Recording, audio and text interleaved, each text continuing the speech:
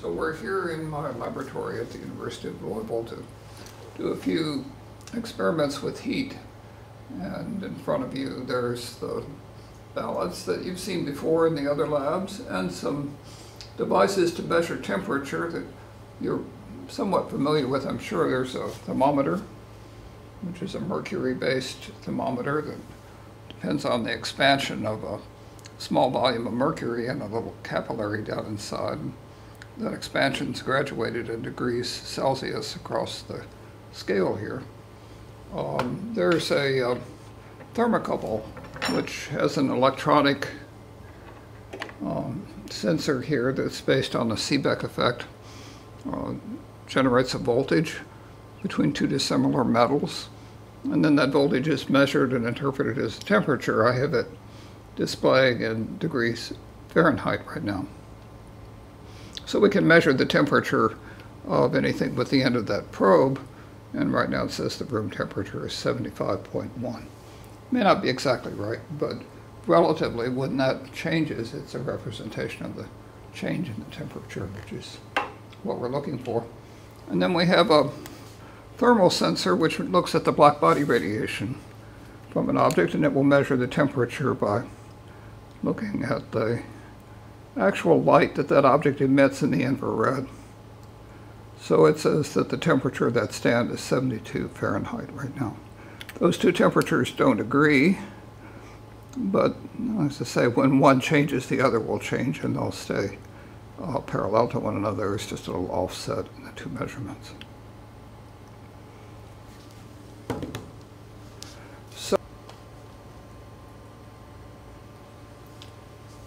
Now we're going to try to measure the thermal properties of a piece of brass, and I've clamped a brass rod in the end of this drill with a little piece of paper, actually it's a piece of cardboard, in here to keep the thermal contact from the brass and the drill, to kind of minimize that, so that if we put energy into the brass, it should stay mostly here. It's going to be a little bit of loss at that joint right there.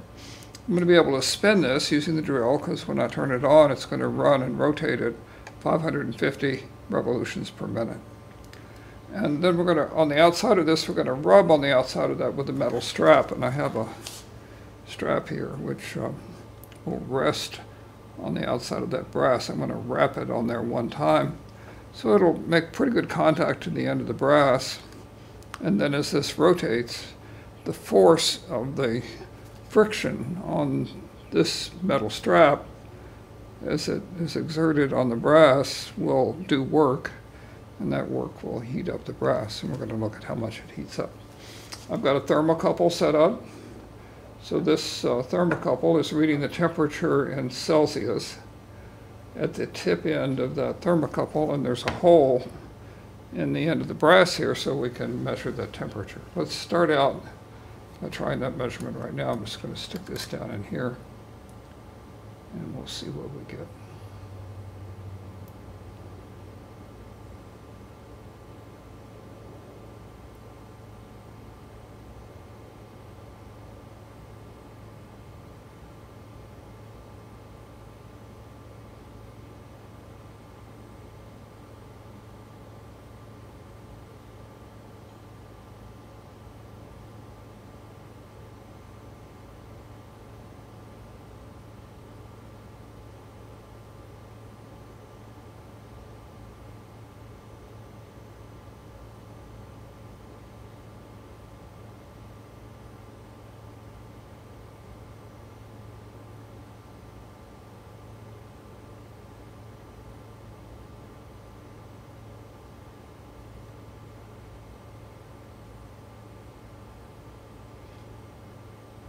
I would say that's about 26.9 Celsius after it comes to equilibrium here.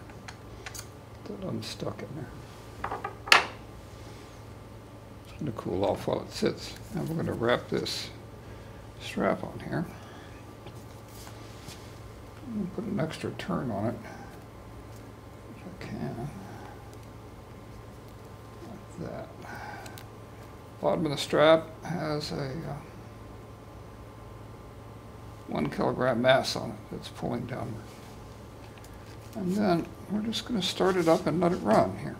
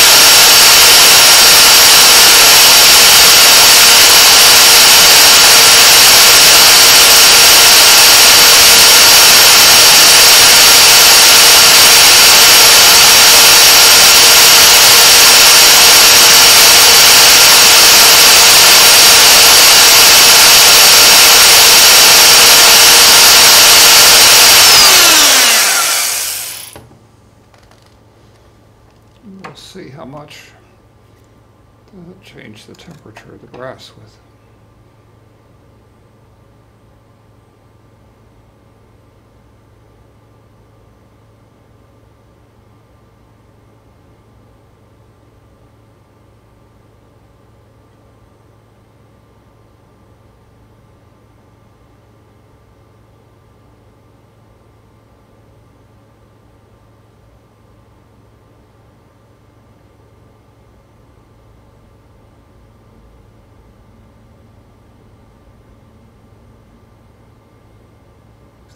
Okay. So the brass got hot, as we'd expect. From the friction, I can actually feel the temperature difference a little bit. So we had the metal strap wrapped on the outside. At the bottom of this metal strap, there's this 1 kilogram mass, which is pulling down on it.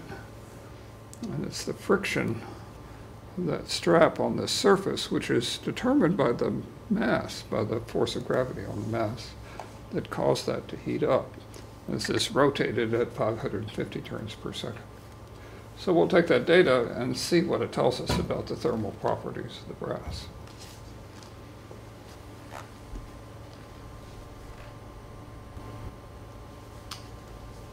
Now we're going to do a few things with water as well. I've got a couple of styrofoam cups here. This one is water which was just boiling just a minute or two ago when I took it out of the pot. Let's see what we've got. Well, I measure its temperature.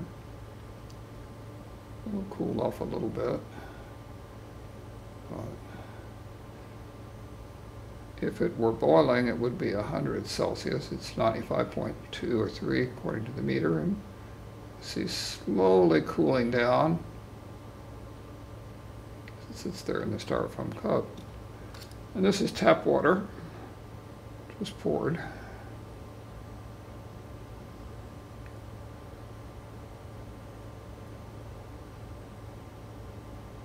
Close to what I would say would be room temperature here today. And then I went up to our freezer a few minutes ago and brought down some ice. This is a tray right out of the freezer. It has not started to melt. There's no water here yet. And let's see what we've got for it. We can get a measurement. It might be possible to get good thermal contact.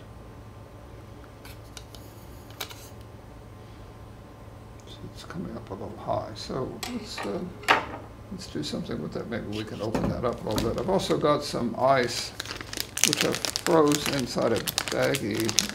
I actually put 50 milliliters of water in here, and then just froze that. So we actually have 50 milliliters of solid water here,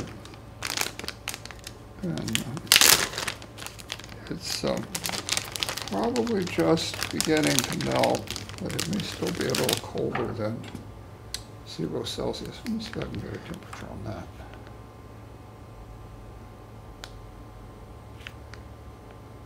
No, not quite. I can't quite get into it.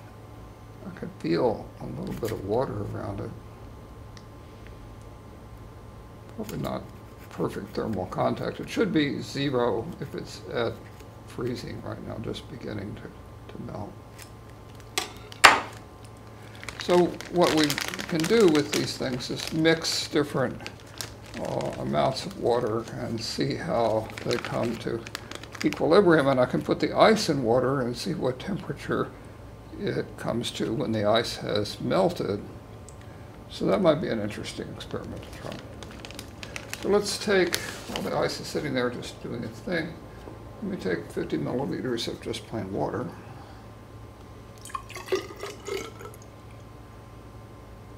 Room temperature water. Pretty close to 50 there. And I'm going to put it on the scale here in a minute. So we'll put this out of the way for a second. Just put the styrofoam cup on the scale here. And measure the mass of that cup. It should be about 2 grams. The scale tends to get a little sticky at times.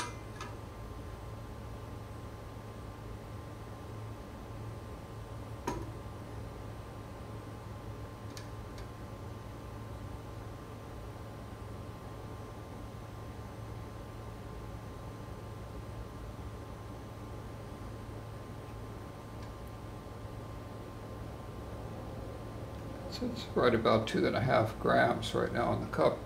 I'll just pour the water in. 50 milliliters of water measured with this graduate. So it should be pretty close to 50 cubic centimeters. And we'll measure the mass. I'll go over here at the 50 slot. Comes up a little short. Not by much. Let's see how much.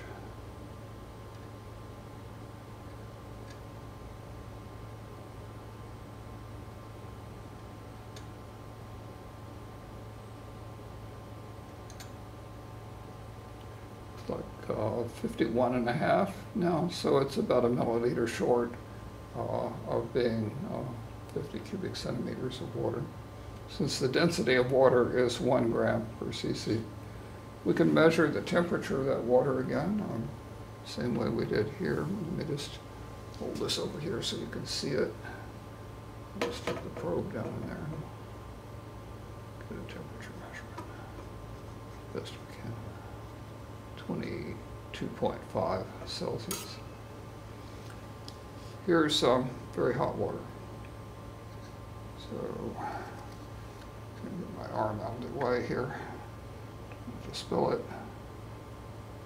It's cooled off to 75.8 Celsius right now. I'm just going to pour some in.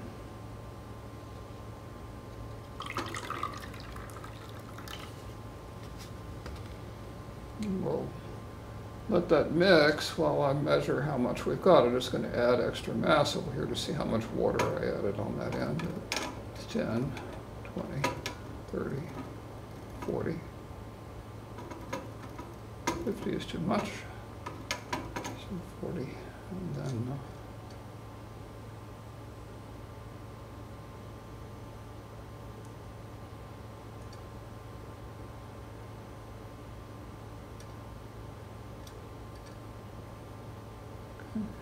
so it now reads 92.8 grams on the scale. Let's see what temperature we've got now that we let those two waters mix.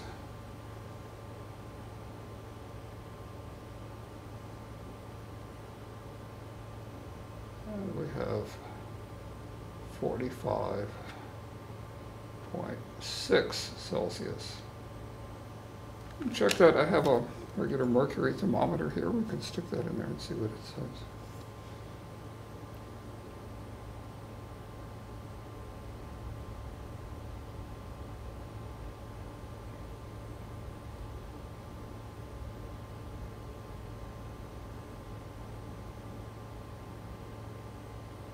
It's a little slower to come to equilibrium than the thermocouple, but it's coming up. It's measuring at 44 Celsius right now. So they're in reasonable agreement for two different devices. I suspect that my infrared thermometer won't read exactly right. It's because it's all white down there. It reads 110.5 Fahrenheit. You can do the conversion on that. Okay, so now what I'd like to try is to put some of the ice in the hot water, and we'll see what equilibrium temperature that comes to when the ice melts. But to do that, I think I'd really like to have hotter water than I have right now, so we'll pause for a moment. I'll go get some boiling water again, and we'll try that. So I have the almost boiling water here. Put the thermometer in the, we'll see what we've got. So 97.1 Fahrenheit, 97.1 Celsius right now, 97.0, cooling off just a little bit, kind of slow. Just to see what we have here. It reads 187 at the highest point. That's the lower number in the bottom of that scale there on that thermometer. So I'm going to put this same cup back on here. It's going to be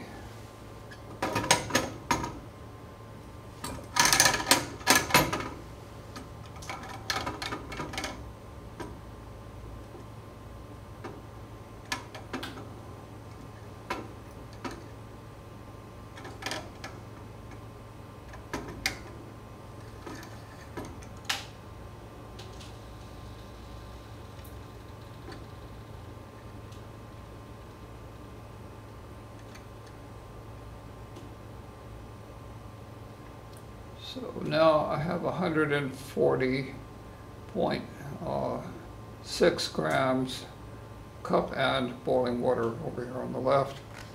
And I'm going to take my 50 milliliters, it was anyway when I froze it, of ice.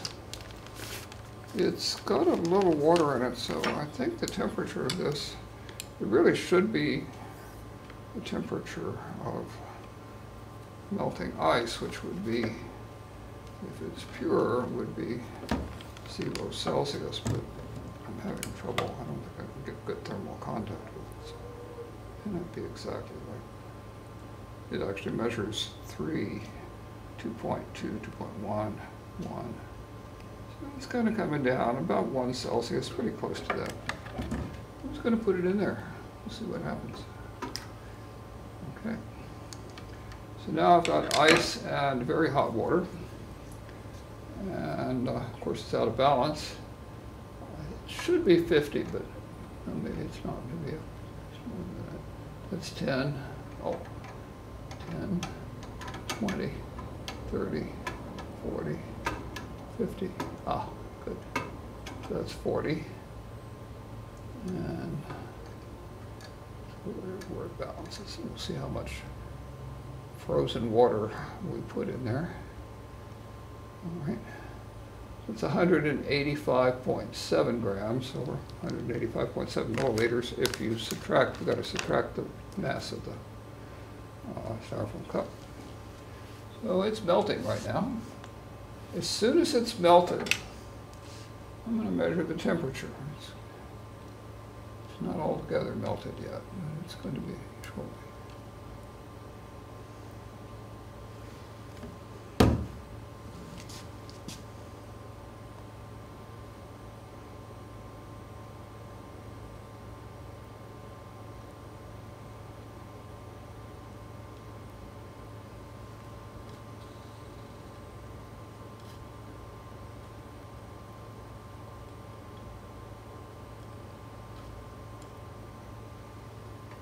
The tiniest little bit of ice there.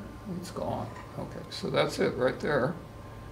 43.3 Celsius, just after that ice melted in this hot water that we had there before. It'll be an interesting challenge to see how that works out in terms of the properties of the ice when it is melted by the thermal energy that's stored in that hot water.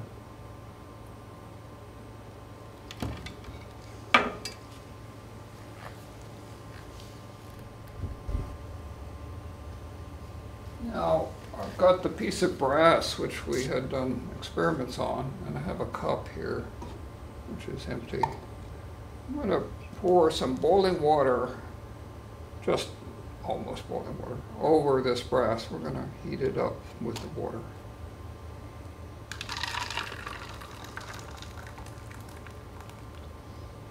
Let it sit there just for a minute or two.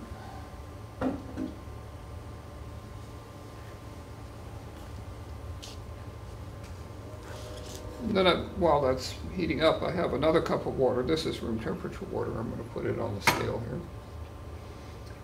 And we can measure its mass so we know how much water we've got. The styrofoam itself is 2.5 grams, and then we've got extra mass. In the water, that's 90. That's 100, 150.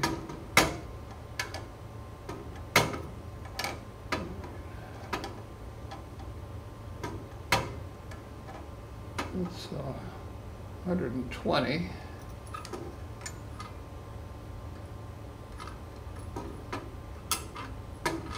It's sticky.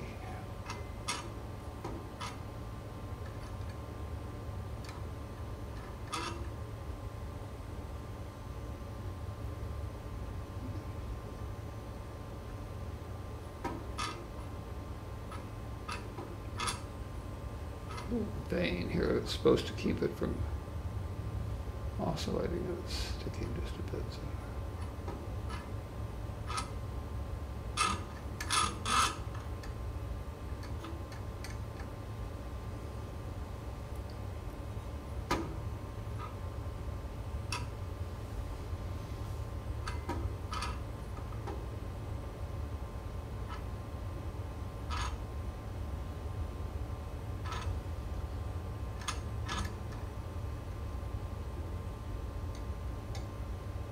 From the bottom. There we go. All right, so we've got 128.3 grams there. This is nice and steamy. Let's measure this temperature right now. That'll be the temperature of the brass.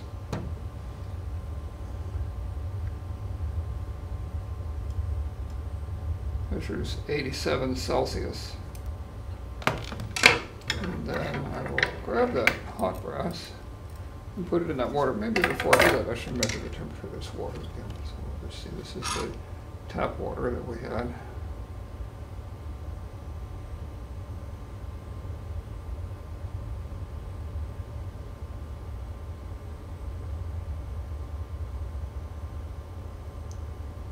So 23.7 Celsius.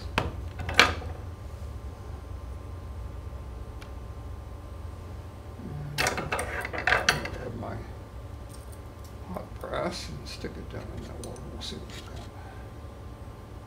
This way, I can't mess up things.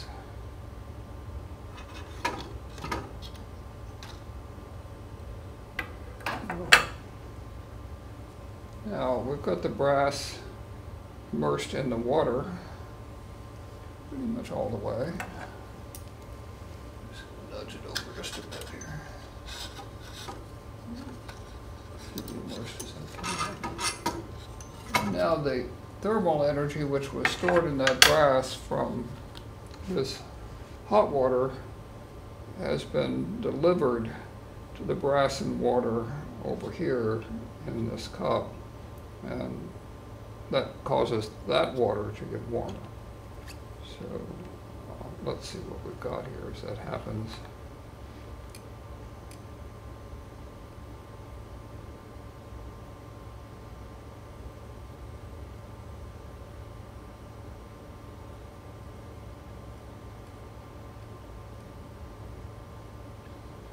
Like we've got 26 Celsius.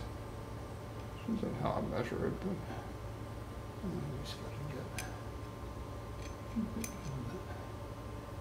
get. That's on the brass. It actually measures 27. Down here in the water, depending on where I measure in the water, it's getting 24.5. So maybe we need to stir that up a little bit.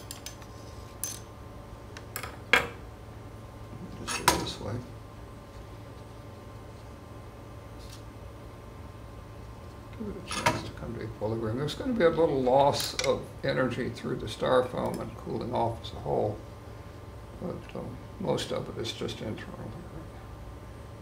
Looks like 25 Celsius is probably pretty good. Well, maybe 25.5, 25.6, 7. Okay.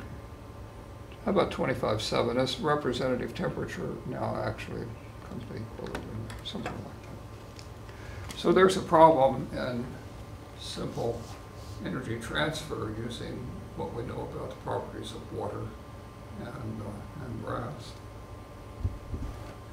So the missing piece in the data that we have to be able to analyze the thermal properties of these materials is what the mass of this brass rod is. It's a 1/2 inch diameter brass rod. It's about 3 inches long. We could calculate the mass from the known density of brass, but we can just put it on the scale too. So I'm just going to drop it on here. Scale's balanced out right now. It's obviously going to be out of balance when I drop it.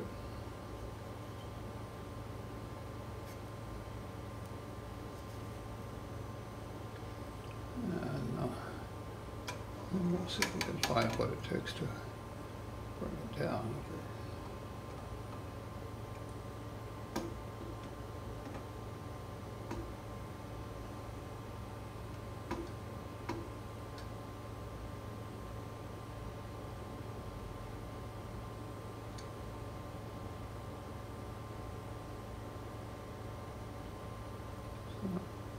That's 71.5 grams of brass in the tray.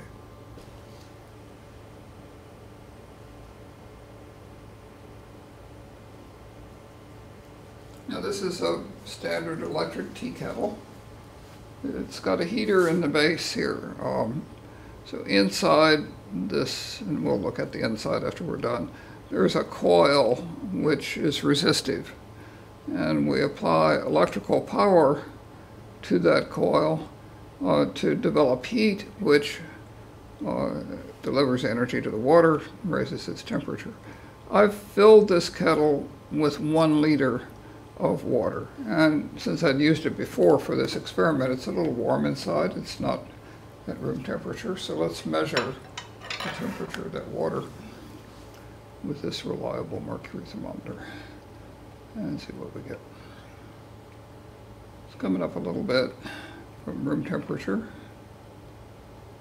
Looks like we've got a liter of water at a temperature of about 23 Celsius. You can actually see that on that scale there. We could try to measure it with the infrared thermometer and see what we get. This is 76 Fahrenheit. And we can measure it with the thermocouple. Let's see what it says. 77 Fahrenheit. So I'm just going to close the lid, and while you watch, we're going to boil water. You can go make coffee. This will take a few minutes. We want to figure out how long it's going to take for that liter of water to reach the boiling point.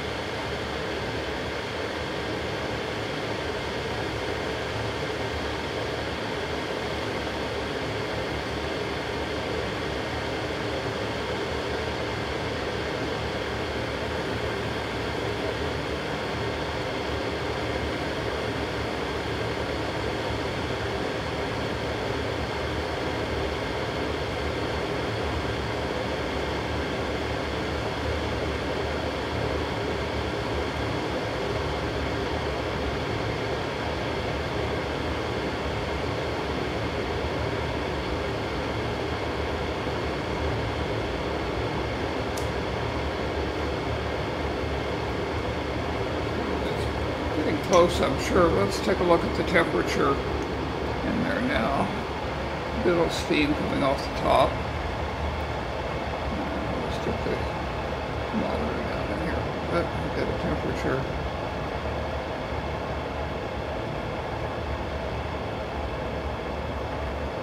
So the water above the coil on the inside measures about 93 Celsius right now, so it's almost ready to boil.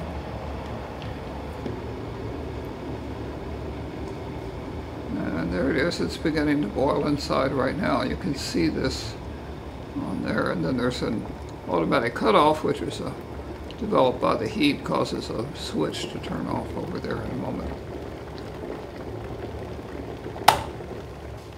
And it's hot.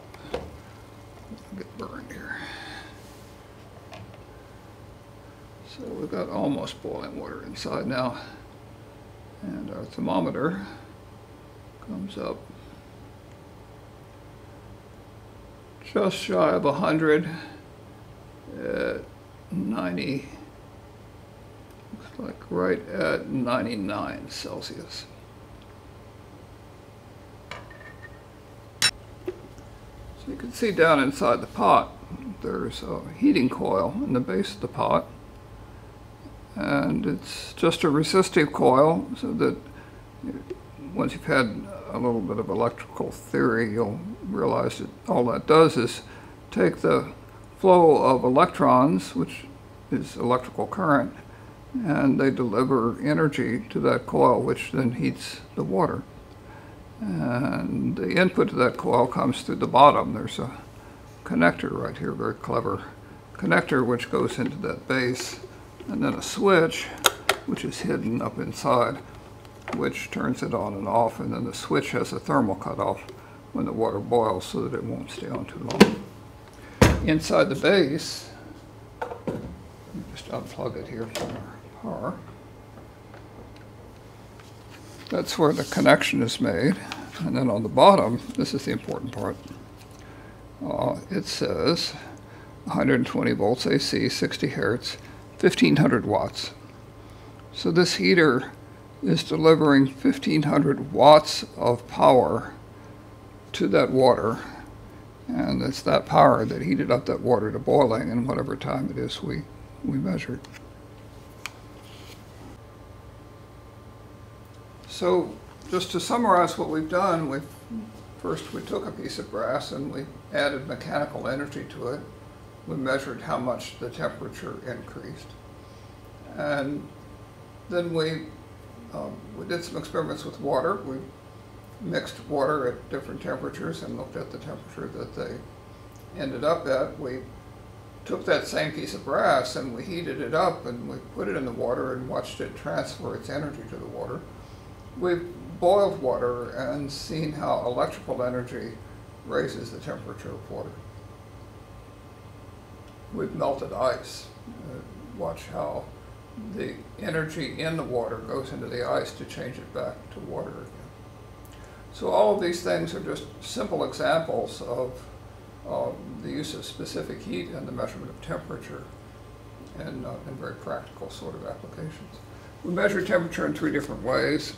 The one that worked best was this thermocouple, which sitting here now measuring in Celsius says the temperature at the end of this probe is 23.3 Celsius.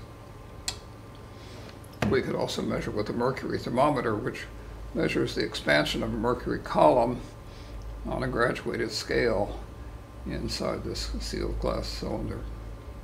Or we could measure the black body radiation, which is emitted by all warm objects, and it says the temperature of the scale is 73.5. Or I could point it at almost anything here in the room and get the temperature of that object. It won't vary very much unless I get the back of a computer or something like that. So I think you have everything you need now to analyze the data and learn something about specific heats.